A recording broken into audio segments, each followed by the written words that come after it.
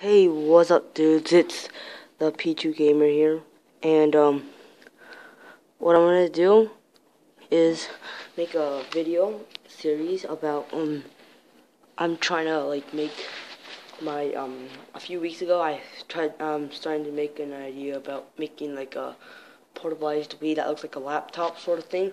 So this is sort of like a basics, what you'll need, and the proof that it works. But this is like a part one of the series. So what you're gonna need is like this 3x5 monitor I found on eBay or Amazon for like $17 to $20, really cheap, and it should look like this. I know you may see the red ones like very weird looking, but believe me, this is part of the plan. This will be the monitor. I'll put it right there. You're also gonna need, obviously, a Wii. So this is my Mario. This is like the something is Mario Anniversary Wii special thing. I don't really know. And you're gonna need all the cables that come with your Wii. So these are all the cables. I'm just gonna put them all over here, along with my sensor bar. And this is something you're gonna have to either find around your house or buy it on eBay, because this was around my house. Usually that you can find them in houses. You're gonna need like a charger. Find a charger that looks like that has an extension port for like this looking like, and make sure it's 12 volt. I'm saying 12 volt. Yeah, it's gonna need to be 12 volt. So this is what mine looks like. I found it out of like my lamp charger, like my LED lamp charger. So this is what this is right there, obviously, and a Wii remote. It's mine. This came with the Wii. So what you're gonna need to do, let me take off my jacket. So take your cords, plug them into the Wii.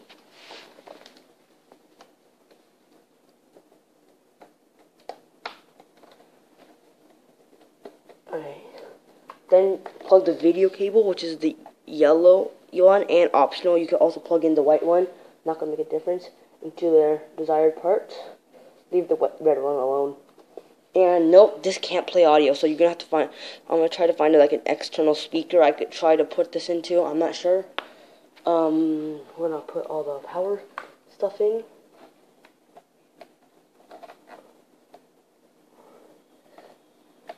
Alright. And my sensor bar, motion sensor, I think, for the Wii.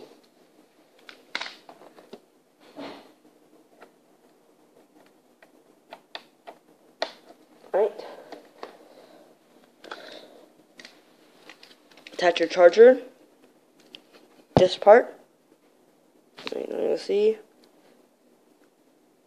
To the red cable of the monitor. Just like that. You can see it? Yeah. Plug it in. Along with, oh, where'd it go?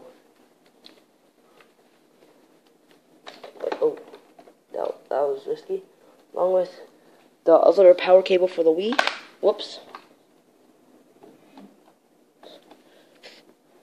Plug it in. This is more like a test to see if everything works. What I like to do is just put it up there, because you're not really playing on a TV, so make it feel like you're playing on a TV. After everything's set up, the power should come up. So I'm gonna move it out a little bit, the camera, or I could just let it. Whoa. Yeah, perfect. Powered on. And you see, it turns on. It actually turns on. Something less than $20. I expected it to do worse. So as you can see, it's a messy setup. But, oops. It's a very messy setup. Very hard. My camera can't really focus on this, but it's the Wii alright. It's a real actual Wii playing on a crappy car monitor for a... This monitor wasn't meant for, like, gaming. It was more meant... It was actually built for car camera things. I'll show you the back.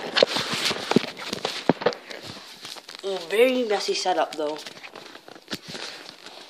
As you can see, that's all the cords. All right there. See all my video cables and audio cables. All... This isn't a fake. This is actually real. You're actually seeing real stuff happening. Oops. My camera stand.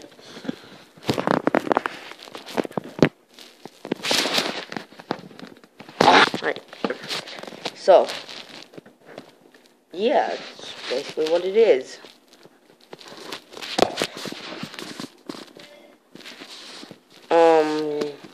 There's not much to show in here because camera quality is really bad. Sorry for that, but actually it's much better right now.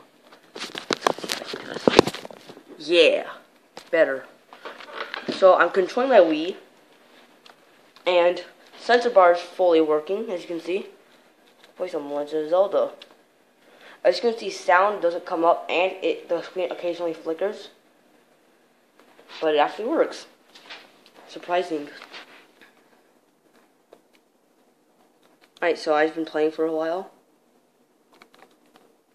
So I just died.